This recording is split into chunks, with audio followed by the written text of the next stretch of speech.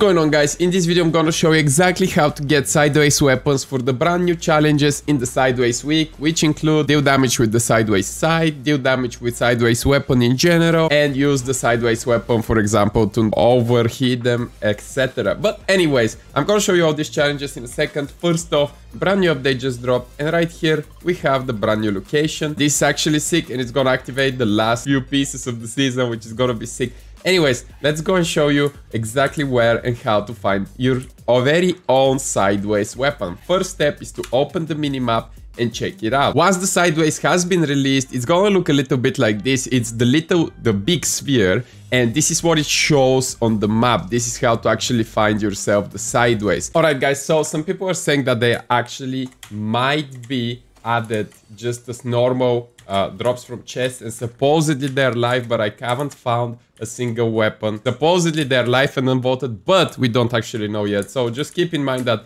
if the quests are live, because they are not currently, as you can see, the quests are missing. If they are live and you can't find the sideways on the map, keep in mind that they might be actually unvoted and just, you know, scattered around with like regular loot. Now, once you enter it, as you're gonna see here, it's a 3-tail roll for me, but this is footage from previous season, but it's gonna be basically the same because this entire place is gonna get unvoted this week.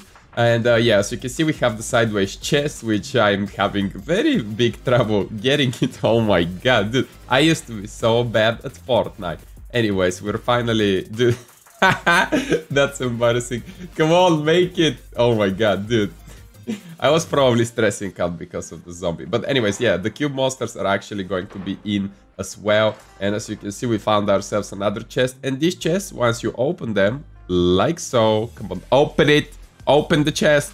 Alright, I didn't. Okay, when you open it, as you can see, you're getting some normal weapons as well as some sideways weapons. And yeah, that's how to get sideways weapons. You can also eliminate the monsters, the cube monsters. They drop them as well. And that way you can get yourself the sideways psych and complete the challenges.